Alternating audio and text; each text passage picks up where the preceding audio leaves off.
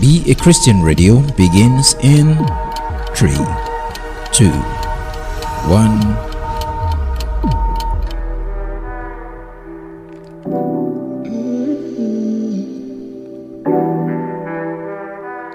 Hello everybody, good afternoon, good morning, good evening, wherever you are, whatever time you may be listening to this. Welcome back to Be a Christian Radio. It's been a while. I know it's been a while since I made podcasts on this channel, and there is a reason that happened, and I'm going to be explaining why in the very next episode, which is going to come out today. As of the time I'm recording this, I have 2 podcasts I'm going to be doing. The first one, I will be having it with my good friend John. Hi John. Good morning. I'm fine. Good morning. How are you? All is well. Welcome. It's fine.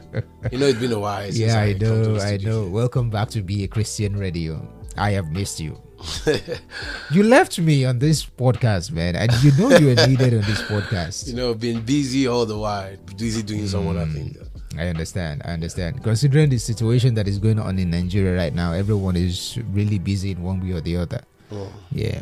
So, John, there is an important thing I want us to talk about today. And this is something that I see it is not being given much attention to in Christianity. And this is important because there is no point if we're going to call ourselves a Christian and we're not going to talk about this kind of matter, right? No. And it's something that has been occurring consistently over and over, and people are not putting attention to this.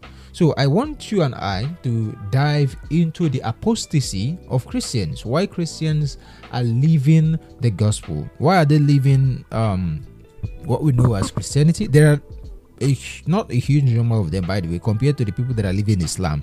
There is more and more people living Islam compared to Christianity.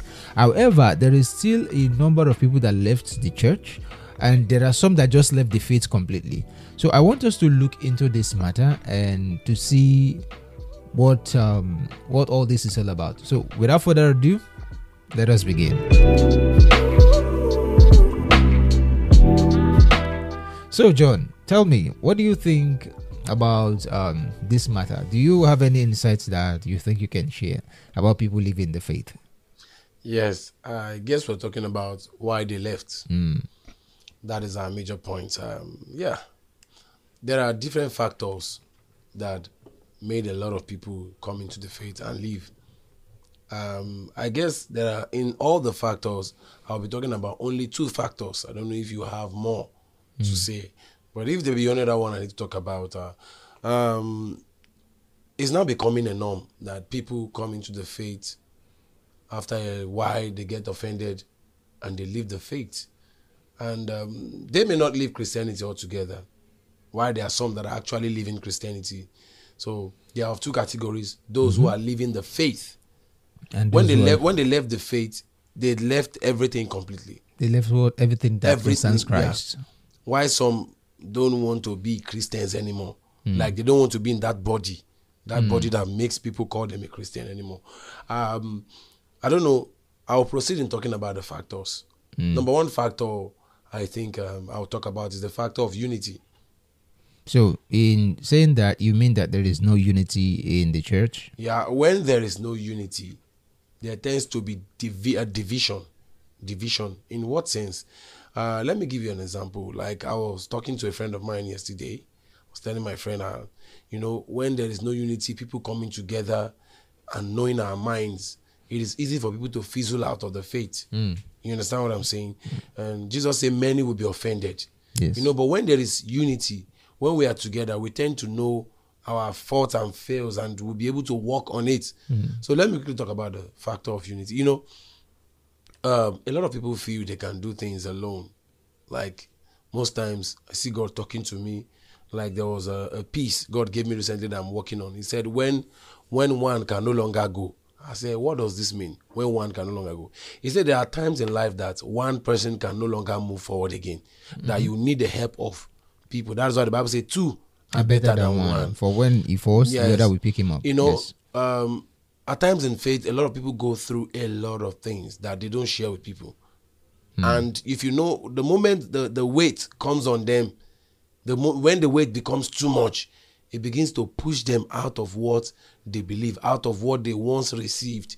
Now, not digressing from the point why they left. We're talking about why certain people who believed, who were once in the faith, who were once on fire, why they deviated, why they left. And I'm talking about the factor of unity. You see, just as I earlier said, when a problem shared is half solved. Yes, let me say that. Yes. There are people who left the faith because of one thing or the other that they were going through, that they couldn't share with anybody, and when the weight of it came, they could not bear. Now, if you as a brother or a sister, you don't have somebody you are close to in the church, or you don't have somebody you are close to in the Christian body that you discuss things with, and you people share things together, that you rub minds with, when situations come, you are liable of going away. A tree cannot make a forest. When a tree is being amputated, it's being removed, that is the end of that tree. What do I mean? If you are standing alone and a problem comes to weigh you are off the ground. So one of the reasons I feel people leave is when they are not united with themselves. You imagine set of people gave their life to Christ and they have been serving God together, but you will discover that after a while, when division begins to set in, you see the devil begins to deploy. We are still going to talk deep on this. I'm just giving you this factor, the number one factor, because we're going to have time to really talk about this. So I won't really go deep in this unity, but when we continue, I'll be talking more about it. So look at it that certain people gave their life to Christ. They've been together for years. They've been doing things together. They've been having the same faith together. But after a while, you see that certain people among them begin to part, and the moment they start parting, you will see that the strength in which they are standing before begins to reduce. The strength in which they believe begins to reduce, and that is why you see the Bible said, Apostle Paul said, Demas has forsaken me. Why? Having loved this present now world, yes. the love of the world deviated him, removed him. But imagine they had been together. I don't know whether you get what I'm saying. Yeah, I do. This breakage came. So that's the first point. Before I go deep into the second one is this factor of fellowship. The factor of fellowship. The first one I talk about is factor of unity. When there's no unity, you see people breaking off, you see them leaving. Why the second one is a factor of what? The fellowship. I want to come to the Bible times. Jesus said, abide in me and I in you. As a branch cannot bear fruit of itself, except to abide in the vine. There's something said. He said, no more can you, except you abide in me. Now, constant fellowship is what keeps us. Why a lot of people left is because of the fellowship. When there's break in fellowship, when there's a breach, there is tendency of somebody departing. John, on that fellowship case, I would like us to go a little bit deep in that. And a lot of people tend to, when they hear the word fellowship, they think it's going to church on Sunday, and we are going to fellowship. That's right. So you don't go to fellowship; you participate in a fellowship, right? A fellowship is not a place; it is an act where people come together to commune. An act of devotion to a particular thing. Yeah, exactly. So I would like you to go a little bit deeper on that. When I talk about breaking fellowship, nobody should misunderstand this.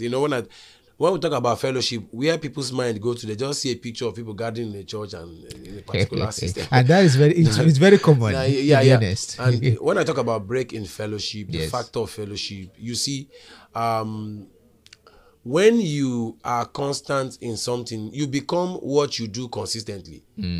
You become what you do. We are creatures of habit, If you are this type that goes to God regularly, you find it hard to remove from him. Yes, that's true. You see yourself being with him all the while. The Bible says when he called them, the first thing he did is he called them to be with him, that he might teach them before he sent them. Now, the factor of unity is different from the factor of fellowship. The factor of unity is when you and a particular body is being together and it keeps you. But if that's not working, there will be this act of living. Why the factor of fellowship is the question is, what is keeping you? What is keeping you? What is retaining you?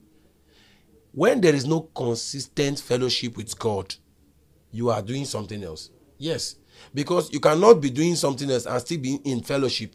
The fellowship I'm talking about here is a walk with God, a particular routine. And also, John, I would even really like to point out, because oftentimes also when we hear of fellowship, there are people that believe, fellowship is not just going to church. Agreed. Yeah. But then there are also people that think that fellowship is only with God. They've forgotten that they can also have fellowship with their fellow men as well. Good. Yeah, Like, that is why we are going to we are going to be more elaborate so that people will understand. Well, so rounding up this area of fellowship, I'm just stating the two factors because we've not really started talking on them. I So understand. in this concept of fellowship, I have tested this before. Tested it before. When I see when God seems far away, God cannot be far away. I think, okay, when God is far away, who left? You are the one that left. God doesn't leave you. That's so true. now you see why they left is the factor of fellowship. The moment you begin to jeopardize what keeps you, the moment you begin to jeopardize what keeps you, you discover that you begin to stay far away from that thing, and you know the end result of it. You become frustrated when you avoid. You know, If you start feeling empty within. leave an empty plastic on a mountain. What happens when the wind comes? It takes it away. Just like when you disconnect a pipe from the source, it's just only a matter of time before the reservoir runs out. Once the reservoir runs out, you it become becomes that empty. That is where you see people feeling threatened to go, feeling threatened to leave. So let me Because stop it there. the drive that is keeping them is no longer there. So I don't know. Let me just give you a time to air out yourself. Before I know, I go understand. deep into So what we're talking on the same issue, right?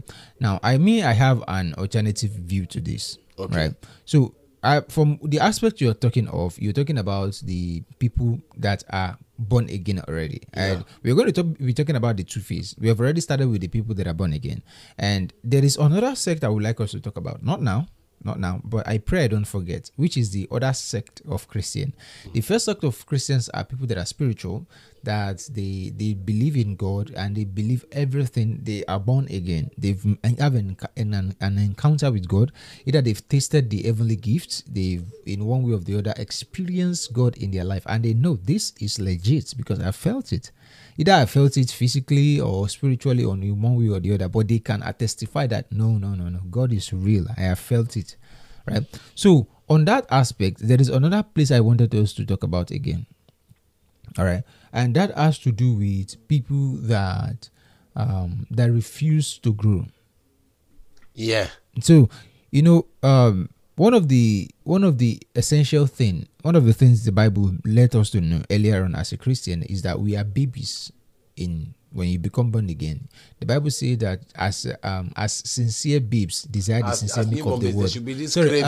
As newborn babes desire the sincere milk of the word, crave the sincere milk, that you may grow thereby. And this is important because many times we tend to forget that we are children in the kingdom, right? And we ought to always be at the feet of the master, to desire more, to eat more, to take in more for ourselves. And I had a reason why I wanted to point this out, because I have had a lot of people that refuse to grow. And because as long as you're not growing, it is only a matter of time before even the things you have believed in will start wavering in your mind. So tell me, what do you think of that aspect? This aspect you came up with is very beautiful. That's factor of growth. You know, when you are not growing, you are going down. You know, what you said now struck my mind, because there's some people that what frustrated them, what made them leave, was this factor of growth.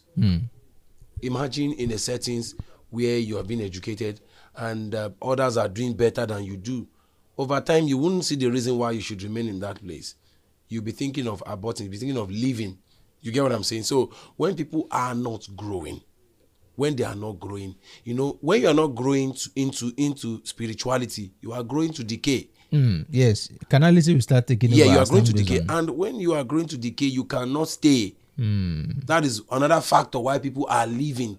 You know, this topic is a very crucial one. We see people who carried the Bible yesterday. I could remember when I came into the faith after some years, a guy that I know in the streets, a regular guy, and people called me to come and see that this guy is really bubbling now for God. When I saw him, I was happy that somebody has come to join the faith. But I did something. One of the night I called him. I said, young man, this thing you are doing, how long will it last? Are you ready for this? Do you know, as I'm talking to you now, I met him a few days ago. He has dropped everything. One of these factors must have caused it. Might be the factor of growth. You know, when you are not growing, you are growing towards something else. If you are not growing towards God, you are growing towards something else. When you are growing towards God, you are growing your growth is a good one. But when you're not growing towards God, you are growing to decay, because there is nothing else you should grow towards if not God. The Bible says, but grow in grace and in the knowledge of the Lord. That was what Peter advised. So the factor of growth is also there. And when you said it, struck my mind to one other factor. Yeah, go ahead. The factor of the world system. The system of the world. Yes. Okay, so what about the world system? You know, tribulations, a lot of things are coming And trials. up now, and a lot of people will not be able to. They may not be able to bear the pressure that will come. Let's talk about the area of money. Even before you talk about that, all right? So there is an understanding that as Christians, you are to face tribulations. Yeah. Now, the Bible says this in every way. Like literally in Matthew 24, Jesus said, "You'll be persecuted of all nations for my name's sake." For my name's sake, yes. In 1 Timothy chapter 6, verse 12, it says, "Yea, and all that will live godly in Christ must suffer persecution." It's a must. It's a must. You can't escape it, right? And I believe that, and this part, John, this part has not only to do with the person. You know, everything we've been talking about now has been about the person. There are other factors that I also want us to consider, which has to do with before we talk about the trials and temptation, let's talk about the factor of organization in churches. And this is a deep one, and I believe this is a very big reason why so many people leave churches. Now, organization in the sense of, we have today what is called a quote-unquote church. According to the Bible, churches are not buildings or organization. They are individuals. A person is a church. But today, even though the moment you tell Christians and say, look, you are not, you are the church, not the building, they will tell you, yes, they know, but you still have to go to church. Like, you will still just contradicting yourself, right? Now, I'm not saying that you should not go to an organized place where you come together as a Christian and you worship and title yourself that, oh, we are of this sect. No problem with that. I'm not against that. But what I'm against and what I'm having issues with has to do with organization where people are forced indoctrinated things that are not even scriptural. We are living in a time where they will tell you that, oh, our God is a good God, you ain't gonna suffer. You know, God is gonna bless you, He's gonna give you money. And we have so many false teachers that teach this, and we have them in Nigeria a bunch. There is excess amount of them, right? They don't teach about the things that has to do with your eternity. They don't tell you the things that has to do with your growth. The particular type of growth they teach you has to do with the growth of the flesh. You know, to be successful. That is the common thing they teach in church now. Success. And I have paid attention to a lot of ministers, although there are some that still teaches the truth. I'm not going to doubt that. I have seen a lot that teach the truth still. But there are so many that their focus has been only on success. How to be successful from this, how to be successful from that. None of them is talking about the growth in Christ, the factors that will affect you as a Christian, your pillars, things you need to make sure they are always in check. The Bible says in the book of, I think that was in the book of Peter, 1 Peter or 2 Peter, the first chapters. It talked about the essential things you have to do as a Christian. It says that if you do these things, you will not fall. That is what it says. And no one is teaching on this topic. No one is elaborate. In fact, that will be one of the topic I would like us to discuss in one of these days. That will be an elaborate topic, and it's going to show how deep it is, how deep it is to grow. So I want us to talk about this organization. Yeah, when you were saying that, something came up to my mind. We know we're still talking about why they left. Yeah. A lot of people left because of the settings of the church, which you said rightly now. You know, one thing about life is this. You can't cage people. No, you can't. You can only hold them for a certain amount of time. Now, when they begin to see certain things that are not palatable, that are no more pleasing to them, they will leave. Now, not only that they will leave, they might leave unto damnation. You know, this topic we are discussing is something that people need to sit down to hear. The settings that we have today have really affected a lot of people. Let me give, for example, a brother who is a kind of dresses in the worldly way. Let me use that word, worldly way. Comes to the church, and that is his own belief, that is his own settings. The moment he comes to the church, into the church, you are looking for a way to bend him to your own way. Are you getting it? And if you successfully do that, after a while, if you cannot cope with that, it's possible he's going to leave. You know what I'm talking about? Why they left. You talked about the church system. You use the word the church in quotes, which they use today. And if you look at it very well, most people that are now doing worse things in the world are people that were once in Christ. Look at it very well. Mm-hmm. Some people now that are doing very horrible things, there are people who were once in Christ. Now, what made them leave? You're talking about, I stated some things which you talked about, the church settings now, and it has really affected. You were once going to church, right? Of course. You were once a believer. I'm still a believer, but you say you were once in the church system, the church yes, settings. Yes. And I guess this is your hymn book here. I guess your hymn book. I believe you belong to one of these Pentecostal churches. Yeah. And so it really affected. I know there were things you saw. There were things you experienced. I could remember the time you were being embarrassed in the church, that you want to break the church apart, and all those challenges you had then. If it were not those things that made you leave, then it were part of the things that made you leave. That which makes it a very, very, very valid point that you are coming up with, that the organization, the system, also can make one to depart. So I would want us to quickly touch those parts that we've listed. If you have other ones to bring. I think we've not do enough justice to this church system. Okay, if you I had a reason why I said this. Okay. Right. And I found out in my own personal studies that in most cases, most of the people that has left the church has to do with this church system. Give or take. Let's talk about a few things here. Right. We have a monetary issue in the churches. Either you want to agree with me or not. This is fact. Okay, you can state in what ways. Okay. Now, there are, according to what I know, there are people that always want to justify the fact that they said, "Oh, as a Christian, you ought to be rich because the Bible says, in order for you to escape poverty, Christ became poor so that you might become rich." A lot of people are taking that verse out of context, and they have cemented their own meaning to it. Right. And interestingly, one of the things Jesus himself said is that blessed are the poor in heart. Blessed are the poor in spirit. Sorry, not poor in heart. We say, blessed are the poor in spirit, for theirs is the kingdom of heaven. Jesus himself also said in the book of Matthew, he said that it is easier for a camel to go through the eye of a needle than for a rich man to go to heaven.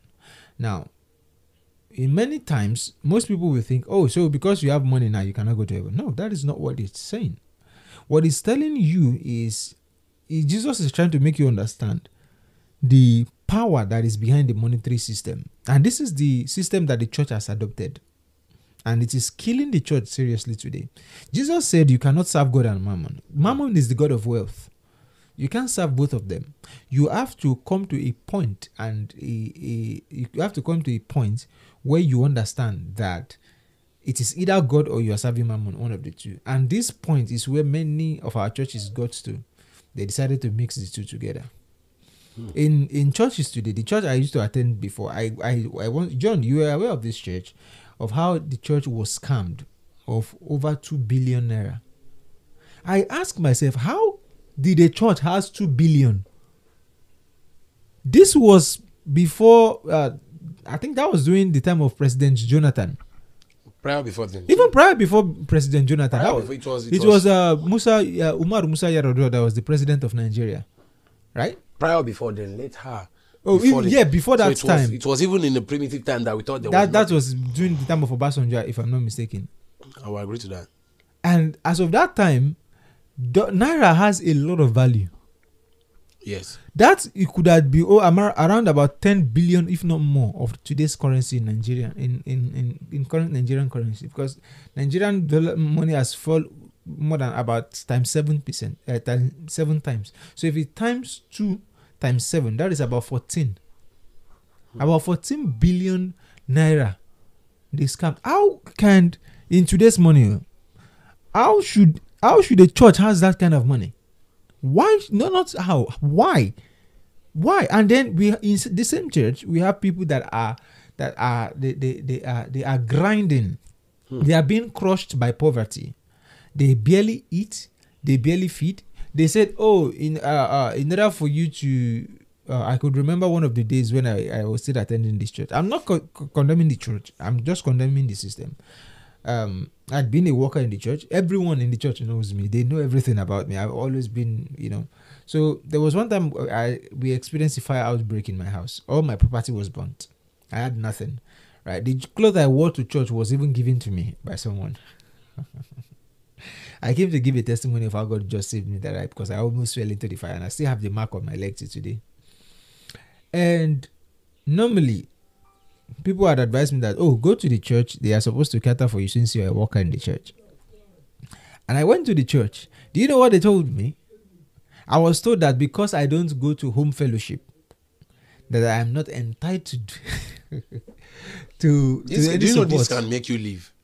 Of course. And you see, discussion is becoming more reasonable. You can go on. But I never got offended because of that. I was just perplexed. I was like, but you guys, I've always been here. I've been in the service to this church for how long? There has never been any time that there is any difficulties that has to do with the media department, because I was in the media department. I have not given my all in every vigil, in every time they needed me. I'm always there, because there are sometimes I wasn't there because of one thing or the other, but most of the time I've always been there. So when it came to time to render assistance, these guys they closed their ears as if I didn't exist. As of that, I didn't pick offense. To be honest, I didn't pick offense as of that time. I was just like, but these guys know me, not that they don't know me. Say, because you're not coming to home fellowship. But I'm coming to church. I'm a worker in the church. I always attended the workers program. I'm registered as a worker in the church. But because I'm not going to home fellowship, so I said, okay, let's leave this whole thing there. And another thing again is this, right? They keep telling the people, anytime they came to church, now it is time for us to give our tithe and offering. It's more or less like it is being mandated. It is no longer a thing of, it is your option. One would argue that, but they never tell you that you should come and forcibly put it. No, they don't have to tell you that, right? When you have a whole section in a church setting that is dedicated for people to come and donate from their pockets, it means that your God is hungry. It's as simple as that. Let's just be realistic. It means that your God need a Netflix subscription plan, and they have to keep paying for it. And this is not biblical. What does Jesus say? The Bible says that freely you have received, freely you shall give. It has nothing to do about money. And one would still argue that, but they needed the money for the church to keep going. No.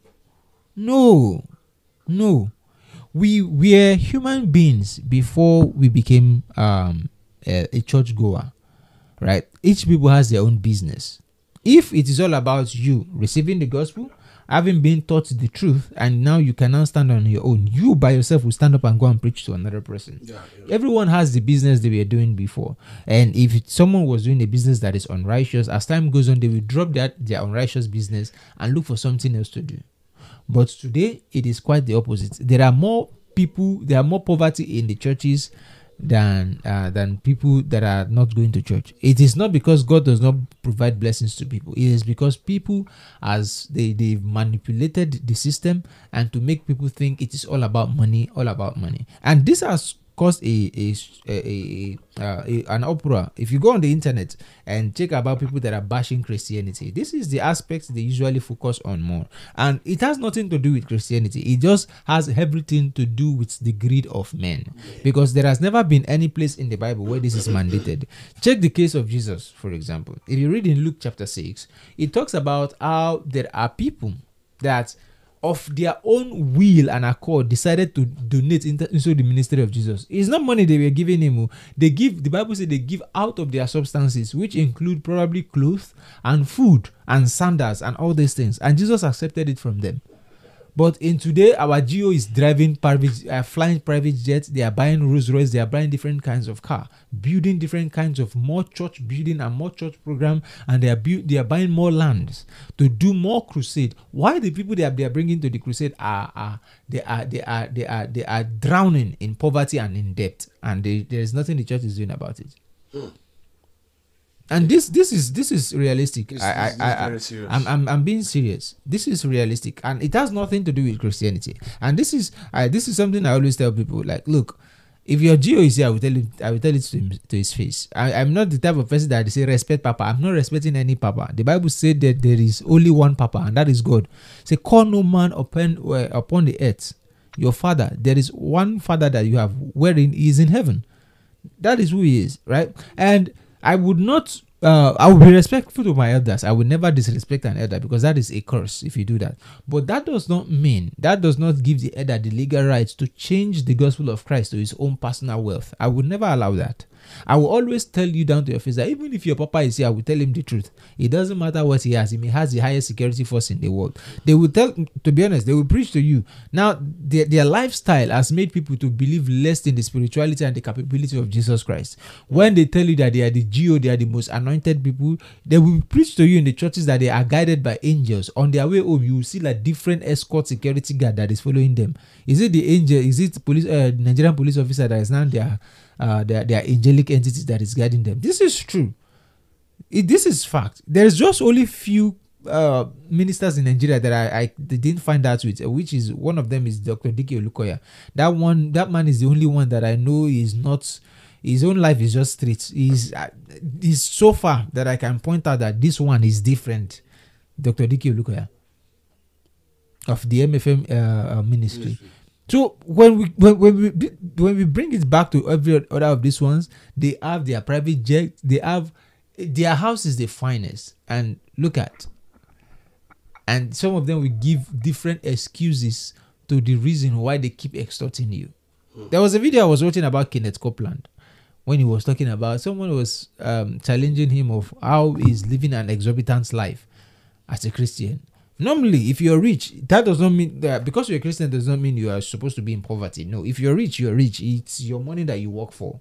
No one is disputing that. But what I'm against is this organization in the name of churches extorting people, taking their hard-earned money and enriching and empowering themselves, and then they are crediting it to God that God has made them prosper. Which God? Was it not our one church in Nigeria sacked their pastor because the pastor was not bringing not enough revenue was coming in? That was the only reason they sacked the pastor, because it was not fruitful. What kind of fruitful are you talking about?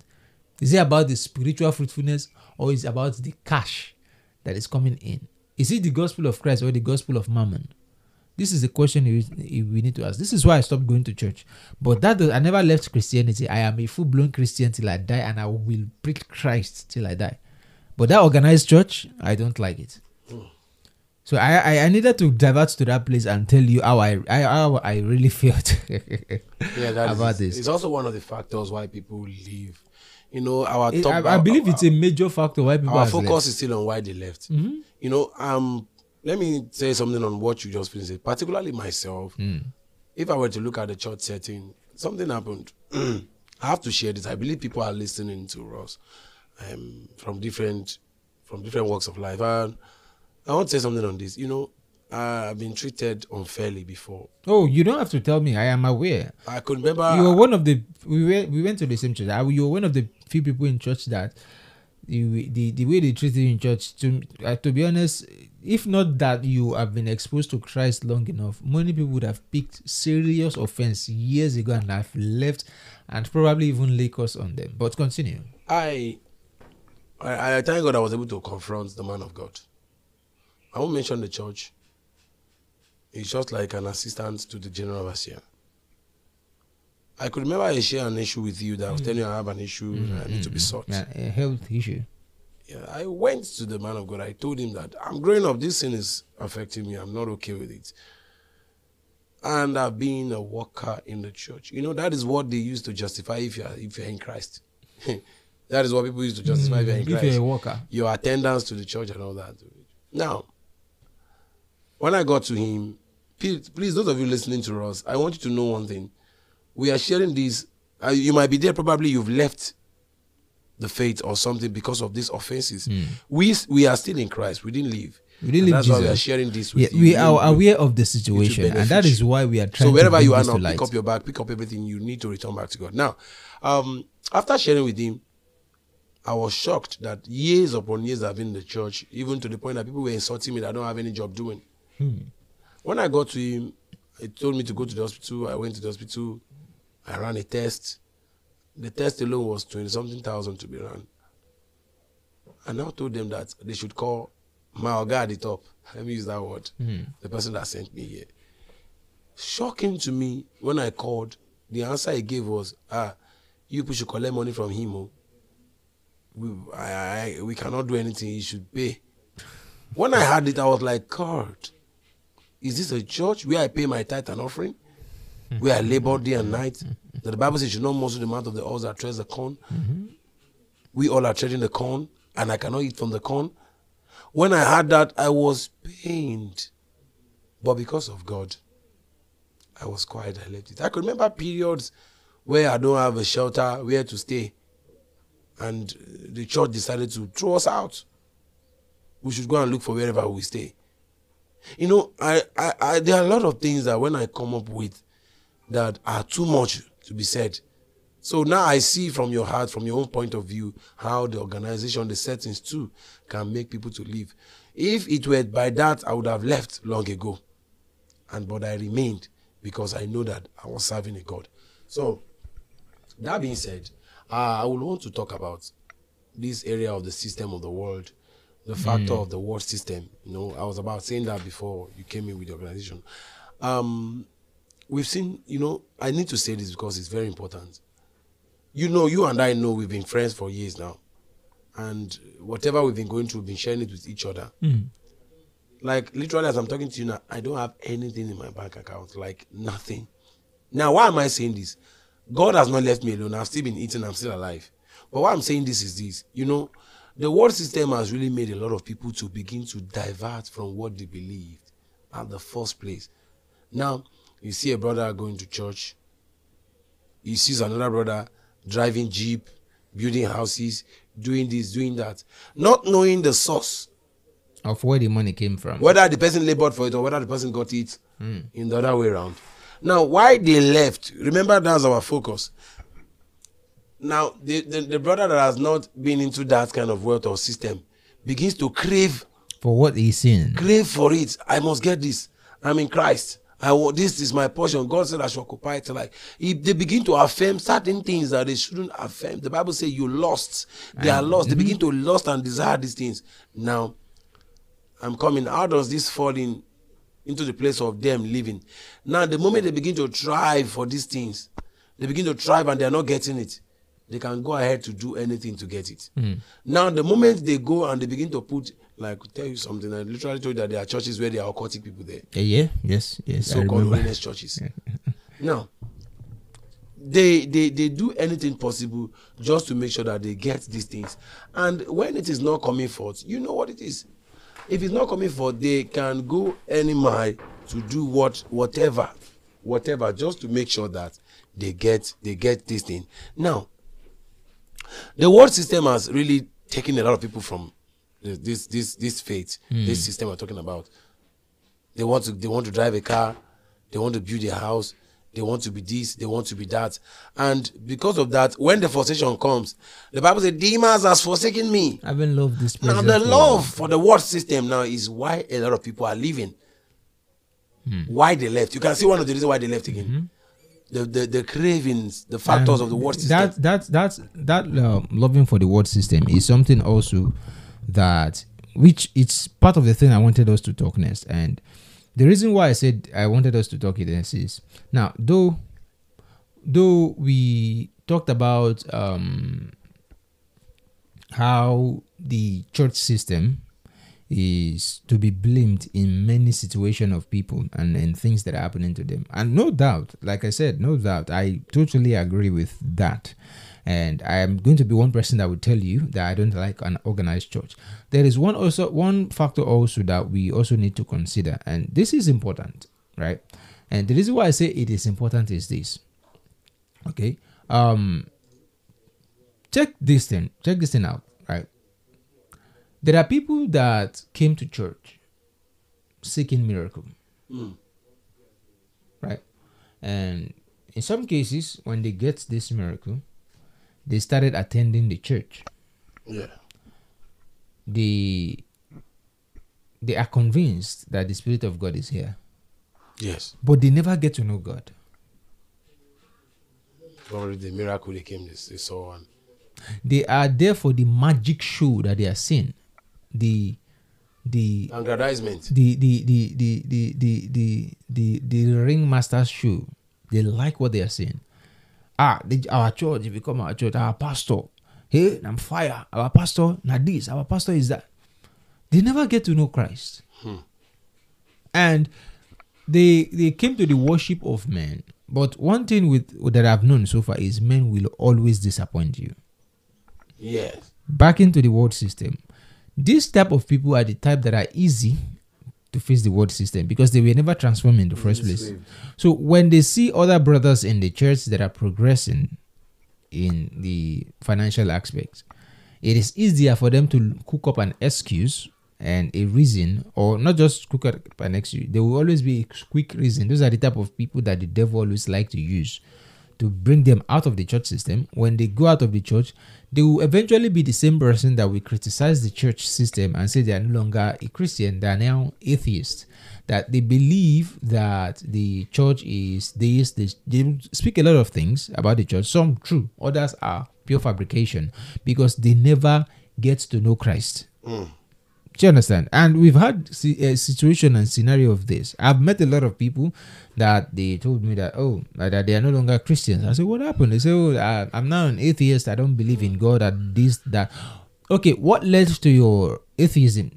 By the time many of them will give their 2 bits why they left Christianity, it is, now here's the problem. It is either it's because they were offended in church, something transpired in the church, probably molestation, or because that one is another aspect I would like us to talk about.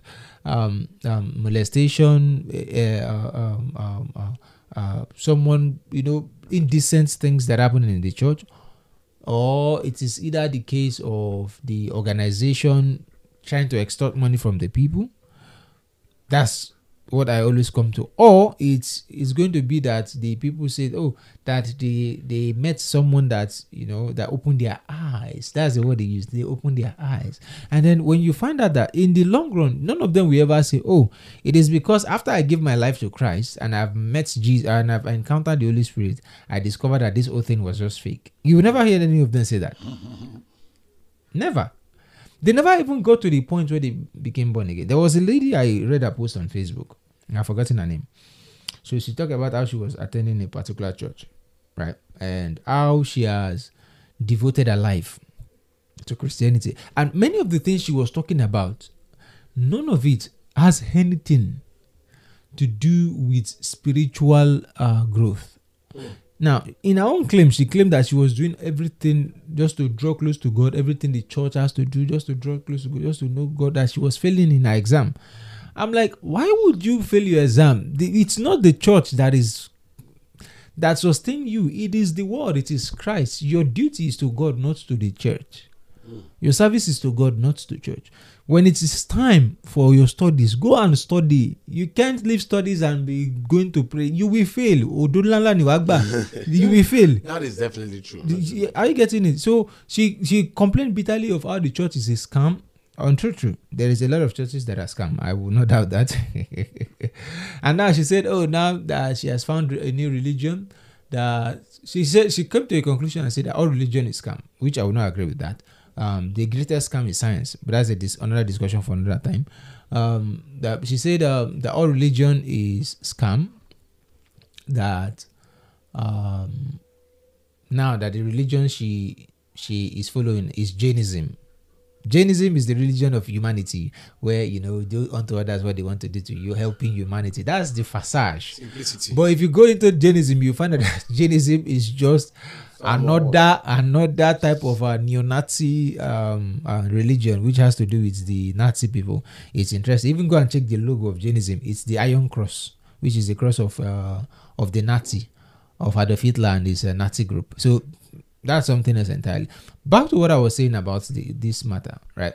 That the people, they never really get to meet Christ. They never became a true follower of Christ. And some of them will say, oh, that they've met some Christians that say that they never became a Christian, they never received the Holy Spirit. Ask them, did you receive the Holy Spirit? They will say, they will tell you no. So how can you be a Christian if you don't have the Holy Spirit? So they never experienced the thing. They followed the crowd and the facade, and they just follow what they've been taught or what they had. And then in the long run, when they find out that there is no way in that, instead of them to examine their life and see that what is wrong with me, am I taking this thing the way I ought to take it, or I'm just following a religious footstep, they come to the conclusion of Christianity is fake, let's just leave. That's it. Because I saw people, they later get frustrated and they leave. That's it. That's basically, they just leave. And so that's one of the reasons why they leave too. Yeah, it is a reason. They never became a follower of Christ in the first place. Remember the case of Jesus when Jesus was having the 72 disciples, 12 and 72, right? When he told them the truth. He said, except you eat my flesh and drink my blood. That is where salvation comes in. Being born again. Except you do that, you have no life in you. What happened? 72 said no. That what is this madman saying? How will we hit your flesh and drink your blood? They couldn't bear. They couldn't bear. They could not come to the point of being born again. They left him, the 12. And Jesus turned to the 12 and said, you two are here. You don't go. He said, where we will go? You are the one that have the words of life. 12 understand that this person is speaking from the source of life. But the remaining 72, all they had is eat flesh and drink blood. Not knowing that they are not eating physical flesh and drinking physical blood. Because that is even against the law of God in Judaism. But Jesus was speaking to them figuratively. So they left. And this is the case we have in church. Many people come to church not understanding what Christianity is about. And some of them, they refuse to be taught. They refuse to be bended. There are people that you are teaching them the Bible. They would rather hold to their own opinion and understand what the Bible is trying to tell you. They will want the Bible to say what they want, not what the Bible wants to teach. And we have people like that. I don't know if you get. Yeah. So I just wanted to bring that out there. We've talked about the world system, and I needed to point out to those people also that are part of the world system, but their own is hiding. Why they are hiding themselves under the canopy of I've been a Christian before, but this Christianity thing is all scam. Jesus does not exist. And many of these people have engaged in fierce debates with them. Like, okay, let's debate if Jesus doesn't exist. They can't give a factual argument that Jesus does not exist. They cannot do that. I've engaged in debates when it comes to, okay, how is Christianity fake? They are always talking about emotional feelings, things that they went through, not the actual world. There are some that has gotten to a point of they can point from you certain scriptures that will benefit what they want to say, and they will ignore every other part of the scripture that talks about. They will tell you, oh, your God is a maniac God that causes genocide. And I asked them, do you know why God asked that these people be killed? They said no, they don't want to know. So if you don't want to know, then why are you complaining? If you have a reason you want to know why God killed these people, let us go. I will show you why they killed these people. Let's use the Canaanites, for example. That they were all wiped out, but not all of them were wiped out. God commanded that every one of them be killed. The Canaanites were people that are known for Baal worship. They carry infant child that has just been born. A newborn baby, a few days old baby, will be taken to the altar of Baal, and the baby that is alive will be thrown into furnace, hot fire, and the baby will be killed. And this is something that God hates. Why will you do that? So since you people are participating in this, and before God will destroy them, He always sends warning. He has sent warning multiple times, and they refused. So He sent these people, we are going to destroy them. And what did God told the Israelites? He said, if you participate in this thing also, I will do it to the same thing to you. When they started doing it, God did it to them as well. They went into slavery. They were taken away from their land. They were driven away from their land, and they became slaves to other nations. So God is not partial with his judgment. It's not because of, oh, we are Israel, we are people of God. Therefore, if we do it, God is only support. No, even if you do what is wrong, if you do what those people are doing that will make God to wipe them, God will wipe you out too. When the Israelites came into when they left the land of Egypt and God was destroying their enemy, when the people begin to rebel in the camp and started worshiping other God, what did God do? God wiped them off. Exactly. It's not because he's jealous. It's because it's law. If you want God into your life, he will give you his rule. Joshua chapter 1. This is the rule of God. This is my rule. And my benefits comes this way. If you follow my benefits, these are the blessings that follows you automatically. The Bible said in the book of Psalms chapter 1 verse 1, blessed is the man that walketh not in the counsel of the ungodly. People don't understand. He said a man that does not walk in the counsel of the ungodly is blessed already. Blessed is he.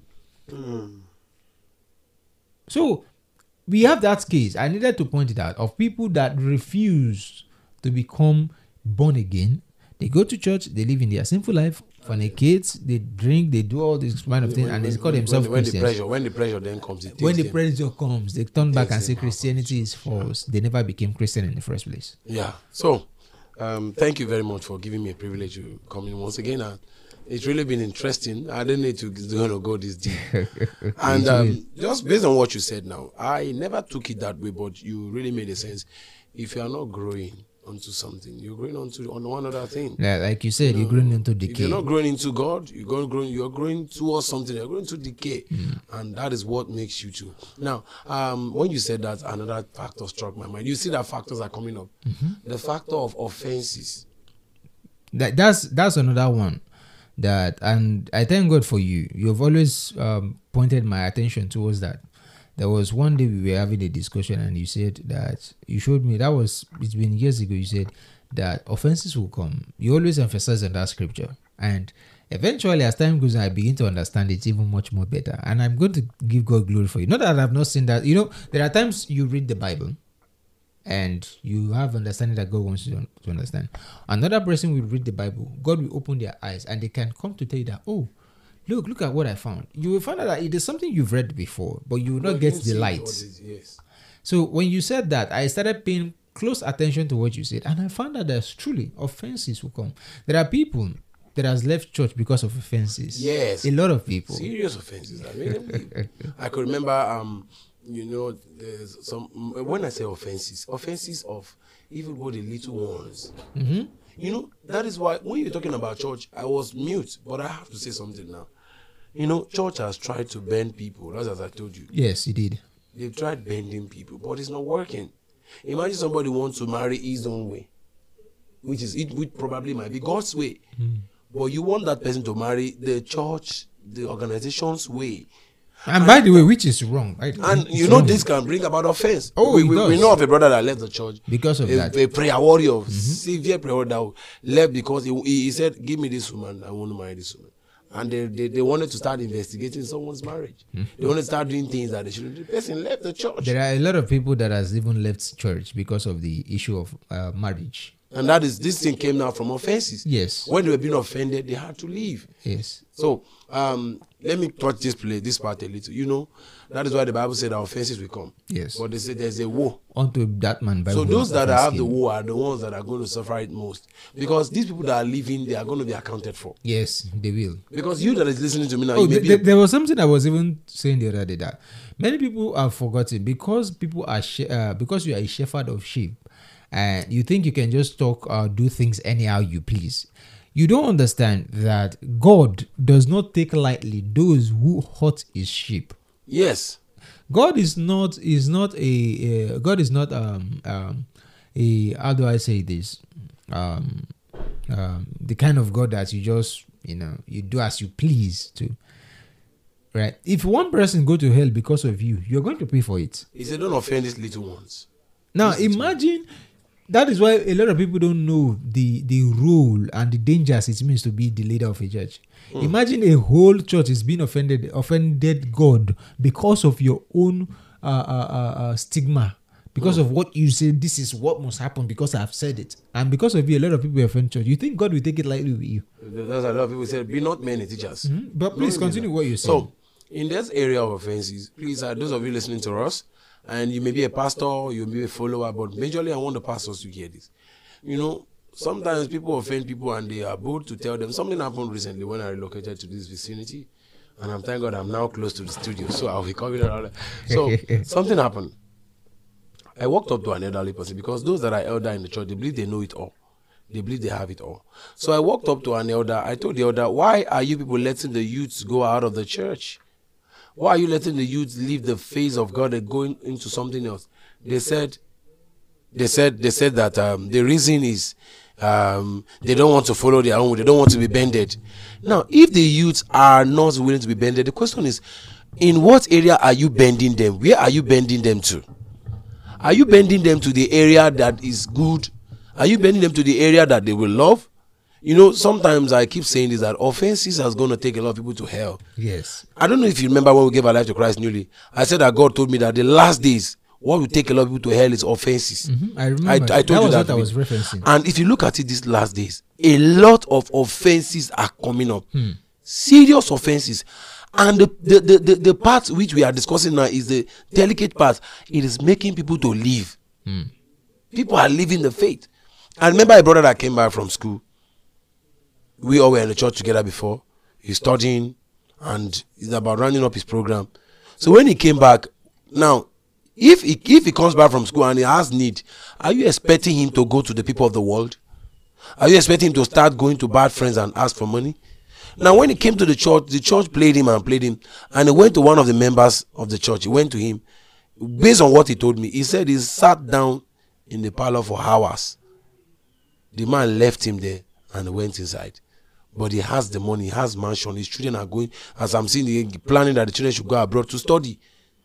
Now, if he had told his brother that I don't have, that would have been something. He left him in the parlor for long. You know, this thing we are saying, some of you might feel like maybe we are rising up against anybody or people. No, we are only talking to those whom we know that will have need of this thing. You know, some of you will not have need of it. You feel you are ancient of days, you've outgrown these things, and you will later come back to it. I know you definitely, because you too might have been offended in one way or the other. Now, based on this area of offense, is one of the factors also why people are leaving.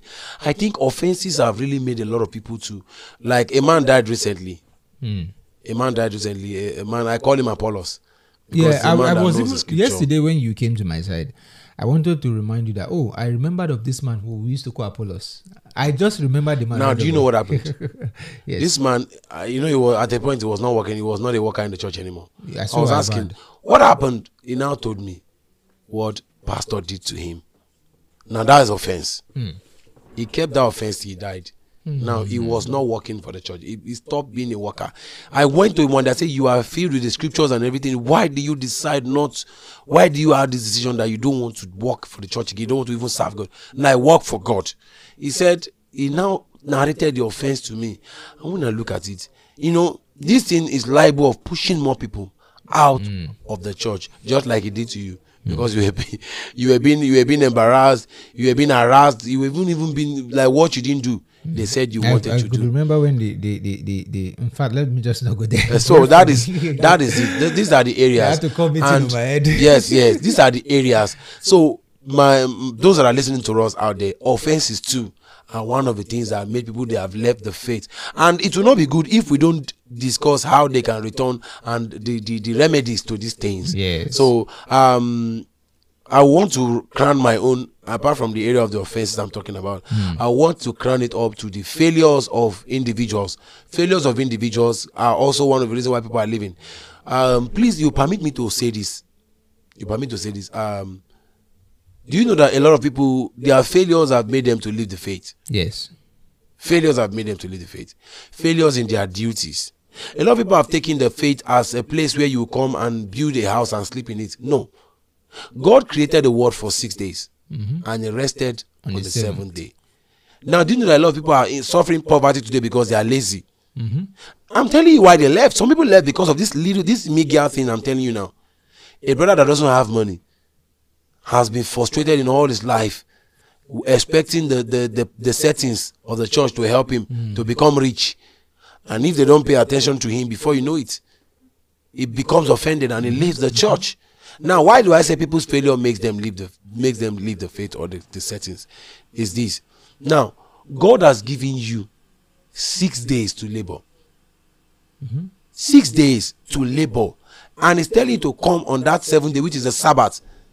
That is the day that, I'm not saying that you should not give God for fellowship or worship in other days. No. Him.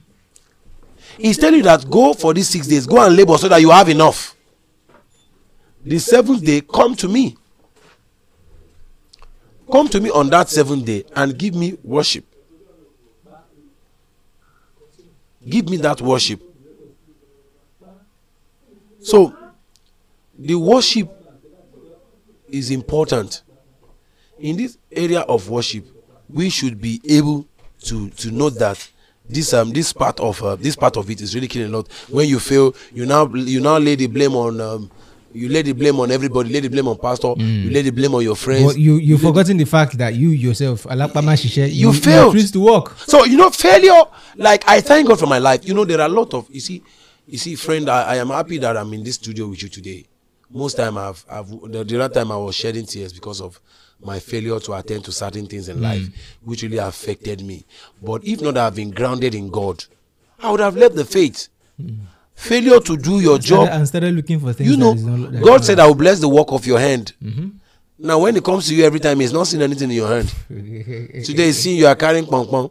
Tomorrow he's seeing you are washing clothes. Next tomorrow he's seeing you are doing this. You are jack of all trades. You have nothing you're doing. Now, even being jack of all trades is even better than somebody that doesn't have anything. You have things you can do. But then when God comes, he says, this is what I find is, let me go back and multiply something. When he comes back, he says another one. Which one am I going to multiply? I even believe if you are even a jack of all trades, it's even better. Better off than you can always find yourself in any field and excel. It boils down to people that, when others are thinking of, okay, how do we multiply the little one that we have? While they are thinking of that, your own, you're not there. You'll be talking newspaper. The newspaper spot is where you are arguing about how Tinubu is not because you don't have anything doing. And if you look at it at the long run, when it comes to football, you are the one. Your voice will be the loudest. But when it's time for you to go and work to get money, the Bible says, "Why the evil days come not, nor the years draw nigh. When thou shalt say, I have no pleasure." Now, a time will come in your life. I'm just quoting this. I may be out of context. A time will come whereby you will not be able to have desires. Your aspirations for certain things will be down. Then you will not look and be looking for a magic. You will not be expecting a miracle to become what you're supposed to be. And you know that in this way, the person can leave the faith. So this and those people now, that is the period whereby desperation comes in. Aspiration is gone. Desperation is now what comes in. Before you were aspiring, I will do this, I will do that. But the time you're supposed to be doing that, you are using it for something else. This thing I'm telling is very important, and a lot of people now have left the faith because of this. The time you're supposed to be in your place of work, laboring, hitting the irons together, joining the metals, operating the computers, packing the sand, joining things together, you are in the church saying you are praying. Or you are doing one another, or maybe you are cumbersome with certain things. Then at the end of it, you discover that you are not where you should reach. Before you know it, start bringing some offense. You start bringing some kind of. Before you know it, you said that is why some people today they're into rituals. They want to do anything possible just to get it. Let me cite a place in the Bible before I round it up. You can see this Simon the Tanner. I don't know if it's Simon the Tanner or Simon the Sorcerer. Simon the Sorcerer. These people, when they had the time, they could have worked and labored. I know you might have not had it this way, or it might have not been given to you this way before. They had the time to labor and get what to eat, but rather they were using it for something else. Then at the end, what they now have to do is to go into divination, into sorcery. Now that is it, that it is dangerous. When you ought to be doing what is right to keep you in the faith, if you are not doing it, at the long run it will remove you. That is why people left. So this is the last point I'm giving for today, why people left. I talk about the unity factor, the fellowship factor, the word system factor. I talked about we've talked about the church system. I also talk about the offense, the offense factor, and now I talked about this factor of individual failure. These things are enough for somebody to see why a lot of people left the faith. I didn't really hit on the area of the unity. When people are scattered, it said united we stand, divided we fall. And when things fall apart, the center cannot hold again. And this is actually telling when two things fall apart, they depart. So when there's no unity, there is division. and you get it. So that is where I want to. John, I don't know. Thank you very much. I am so glad for this particular podcast, and in fact, I really heard out I speak out how it is paining me in my heart. I never knew it is paining me this much. Not because I'm angry at anyone, but because I am seeing a lot of people that is supposed to be carrying the banner for God. They are living the faith because of all these things that these men are doing in the name of Christ. They are subjecting people to their own kind of lifestyle and not pushing them to become what God wants them to become. And also talking about how people in their own life, personal life, has failed because they refuse to make hay while sun still shines. And it's not good. Thank God we still have our youth and our strength to correct a lot of mistakes and errors in our life. So with that being said, John, I would like you to give a word of encouragement, and with that we'll close the podcast. Wow, thank you very much. Be a Christian radio has always been a place I want to be, and I'm happy to be in the studio today. Like what I said earlier, that it won't be good that at the end of all this there is no word of encouragement for people to learn from. For those who have left, I will advise you to come back. You don't have to come back to a physical building of a church, by the way. Yes, return back to God. You need to return back to God first. I want you to emphasize on that, because there are people like me I'm even thinking of start going to church. Now, if I'm start going, I'm not going to be any worker. My goal is to go to church and look for people that I will tell the truth so that they can kick me away from that church again. You have intentions. It's good to be intentional, It's good to be intentional. So, don't look at what has been done to you before. Don't look at offenses, and also you need to know that you have also failed in some areas. When you tell yourself the truth, you hold back the truth, but the truth you hold from yourself keeps you away from itself. So you should be able to know that you have your faults in this. Why you left? Are you getting it? Look at that building, that church building where you joined before. A lot of people are happy to see you. Whenever you come around, somebody's praying 90%, it turns it to 100. Sometimes our presence in the church, in the gathering, helps a lot of people. The Bible said that when Jacob saw the wagons and everything, he was strengthened. He strengthened himself. He stood up. He couldn't stand up before. He was strengthened. Why? The things he saw. Sometimes your presence around people really help them. So I will tell you, as a youth, in the areas you have failed, you should quickly cover them up. Life has no second edition to correct it. So be careful in writing every page. Why you left, I don't know why you left. You might have reasons why you left. Even me that I'm talking might be the reason why you left, So there is need for you. The Bible says, return, O backsliding Israel. Do not look at what anybody do. Like what my friend said, you are not returning back to a church settings because offenses are bound there. Yes. You might even go back and receive the double of what you received before. So when you return back to God, then when you go back to the settings, I don't think anything that they do to you will be able to, of course, or will be able to hurt you and affect you. So that is why it's always important that when you're returning, make sure you are returning to God and not the church settings. Go to God, not the church settings. Let the Bible be your foundation. Let it be your modus operandi. You are operating by. I don't know what you might have done, whatever wrong you might have done. Maybe you've aborted baby, you've done a lot of things, you've killed people, you've murdered, you've stolen. Whatever you might have done, just look away from it. The blood of Jesus is already there for you. All you need to do is to return back home. God bless you. Thank you very much. I hook up here. All right. Thank you, John, for coming on the podcast. It's a good pleasure. I am happy that you came. So with that being said, we're going to bring the podcast to an end, and please make sure to tune in. As of the time you may be listening to this,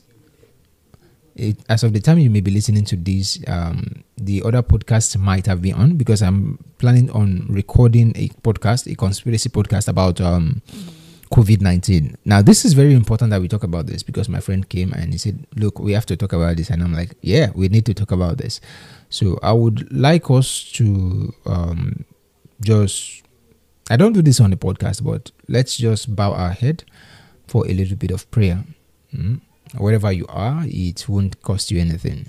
It will just, it costs you nothing, just a little bit of time. Now, you go this way and you talk to God yourself. Just tell him, ask him, tell him to come back. If you've gone far away from him, tell him, I'm sorry. I didn't meant to do this. This is what I was going through in my life, and I'm sorry I never brought it to you. There are some times that we go through a lot of pains, a lot of hurts that other people has done to us. Now, instead of us to carry it to God and tell God that, look, this is what I am going through. Because the Bible says, cast your care upon him, for he careth for you. Yes, God cares for you, right? There are many times we go through these things, but we don't know the things the Bible says. And we store them in our heart instead of us to cast it on God and say, God, look at what this person did to me. Look at what this person did to me. I don't want to hold grudge against this person because I know it is not right. But I am in pain. I am in hurt. God, give me peace. If you do that, you will see peace. You have fellowship with God. Many of you don't know how much access you have to God, how much power and miracle you can do in God. It is really easy. All you have to do is ask.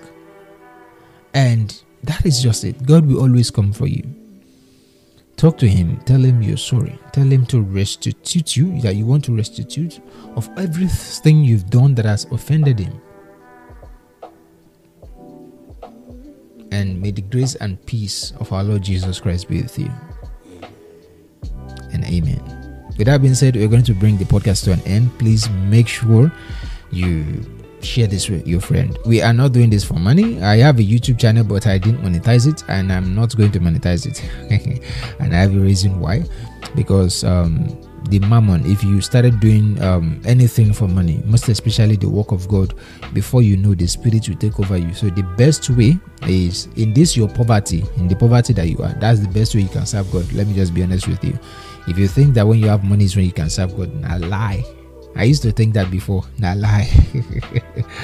I will explain that in one of the podcasts. I know many of you will not understand. With that being said, my name remains Joseph. Have a blessed one.